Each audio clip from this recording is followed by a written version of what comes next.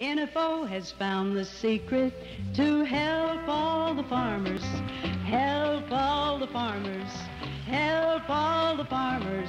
NFO has found the method with a good plan of action for the justice at the marketplace. A federal district court in Wichita, Kansas, has awarded National Farmers Organization a $156,000 judgment against a Kansas bank that allegedly defaulted on agreement to finance purchase of up to 20,000 feeder lambs blocked by NFO in Colorado in 1976.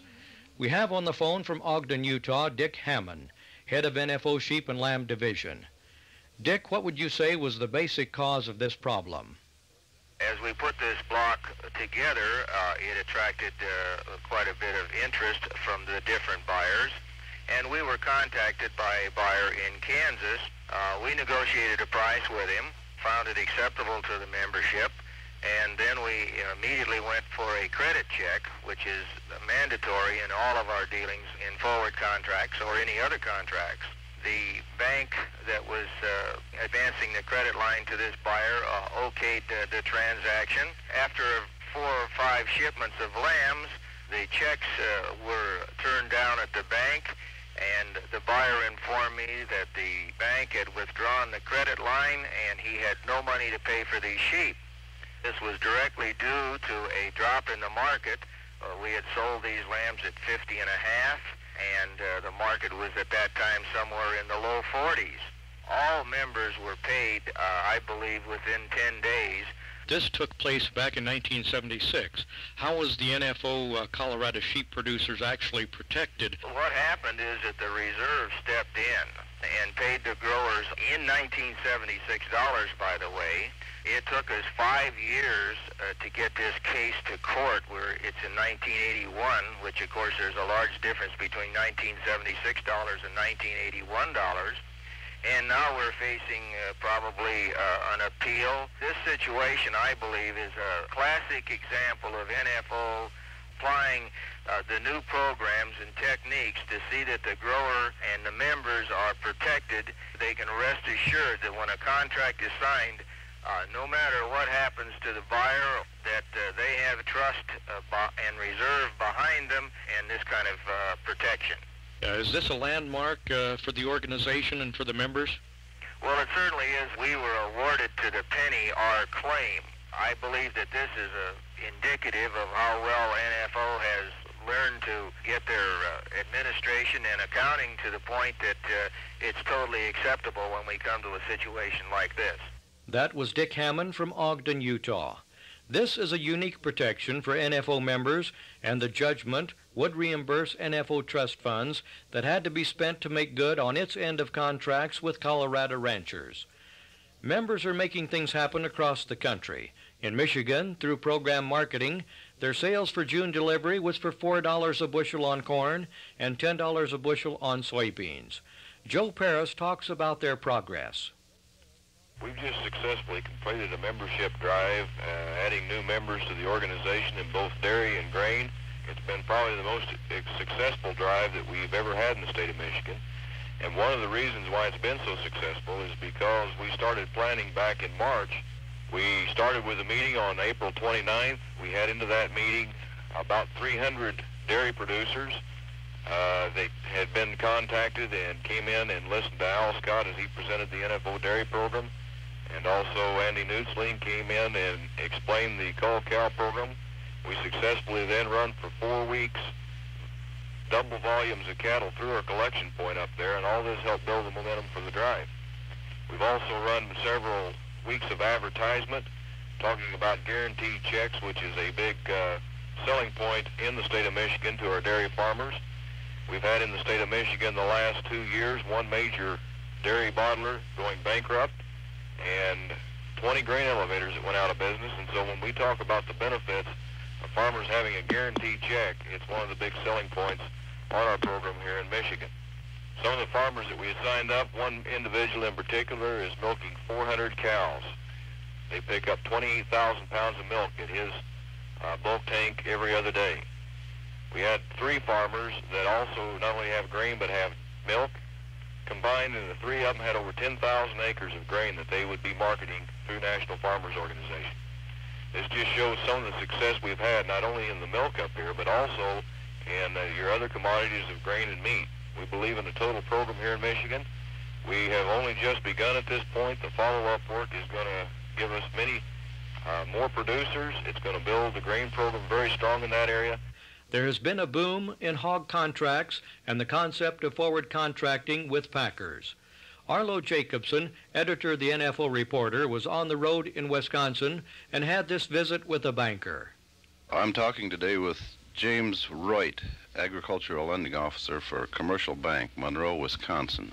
You were telling me about a meeting that the Greene County bankers organized last fall for farmers in this area, with experts telling them about forward contracting.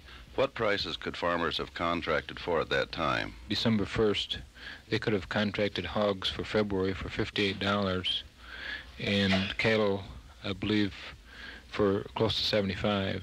A good opportunity at that time, I think, to hedge. I just had a hunch, and shortly after that time, interest rates started to rise again, and a lot of uncertainty came into the markets.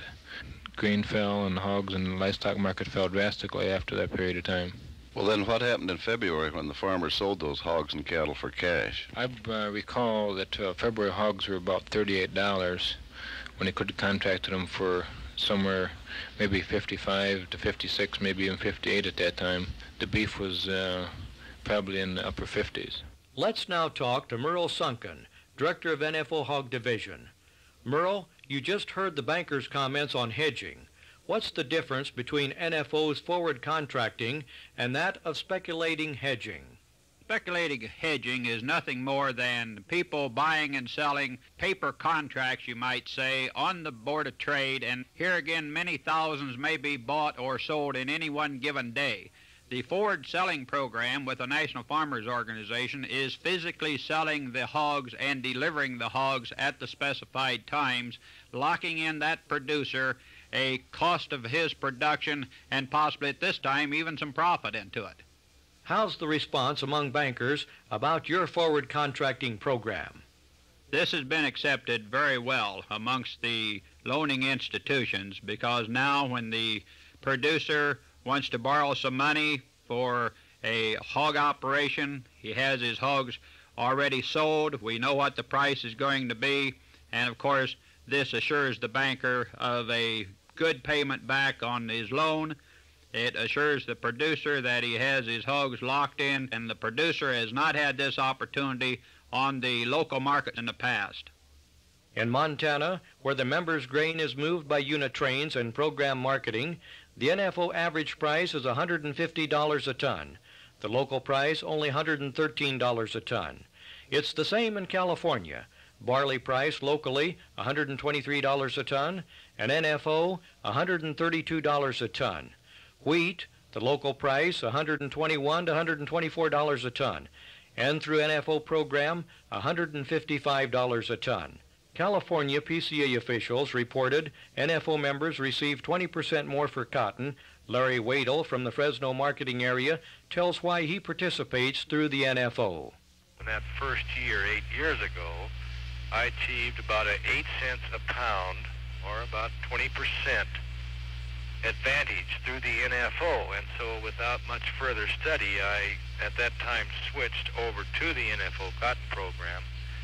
And through our method of blocking acres and authorizing sizes of blocks, we generally put up number of blocks in different sizes, and that we authorize movement of these blocks at the general market level or better, and then we take our yearly averages. And what I have discovered is that I have averaged from the lowest I ever was 5 cents a pound higher than the other main organizations or marketing organizations here in California, to as high as 11 cents a pound.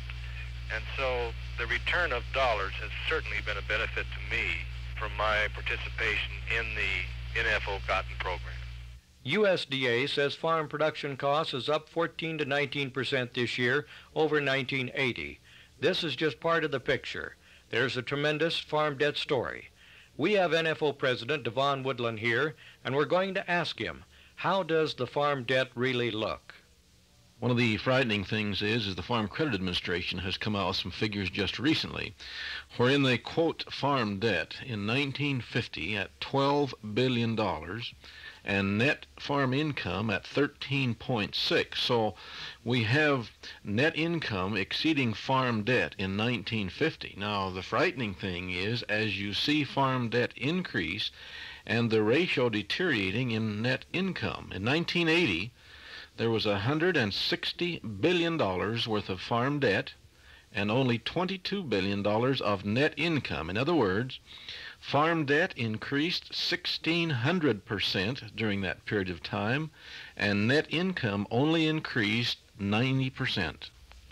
Well, what's the real outlook then for agriculture in the future? Of course, the collective bargaining concept is what must be embraced. What exactly is the concept for collective bargaining? Collective bargaining is well understood by all phases and segments of society. Now, there's no deep, dark secrets. There's no mystery. It's a very simple concept, and those who have used it in other phases of society have been successful. And it simply means that you have something that someone else either wants or needs, and they can get it no other place, whether it be man hours or whether it be farm production. And then you take a sufficient volume of that commodity, whatever it is, and you go to the needer or the user and sit down and negotiate an agreement that is acceptable to both parties, and then to make it binding on both parties, you negotiate a contract. Now, we all know that you have more bargaining power with 100,000 bushel of grain than you do 100 bushel. And you have more bargaining power with 1,000 head of cattle than you do with 10 head of cattle. So volume is extremely important as you begin to negotiate contracts, which is referred to as collective bargaining. How does the buyers react to collective bargaining? Well, of course, the buyers have repeatedly told us that the price they pay isn't important to them, but their concern is that their competition may be able to buy the commodity cheaper and thus put them in an unfair competitive position. But the buyers are in the business to buy, and we as producers, we're in the business to sell. And so it just simply means that they buy, you sell, and you have to negotiate a contract that's acceptable, that serves the purpose of both. Now, the buyers know that as long as they can buy from the individuals, that they can buy it cheaper, and hence they control the price. So it becomes important to understand that if we're to receive our costs of production, it must be through collective bargaining. Now, unless this is done, then of course the buyer will control the price. How the production moves into the system is what's important. If it moves in through their system, the buyer's system, then of course he will control the price. But if producers will design a system of their own and move the supply through their system, then of course they'll have a greater impact on the price. But there must be competition. And if you disrupt the traditional marketing system to where the buyer can't fill his needs through the normal traditional system, he'll begin to look for other ways to fill those needs. And he'll do it in one of three ways. The first thing that he will do is raise the price in an attempt to attract the producer to sell. If that doesn't trigger the movement of commodities to him, then he will expand his geographic area into the area of a competitor in an attempt to fill his needs. If this is unsuccessful, then he will go to that group that is moving a supply away from him, and he'll negotiate with them in an attempt to get that supply back to his plant, because he only makes money when his plant's running. And this is the goal of the National Farmers Organization, is to get the buyers at a negotiating table for a supply that they have need of and that we're in the business of selling. City people's wages are getting higher every day.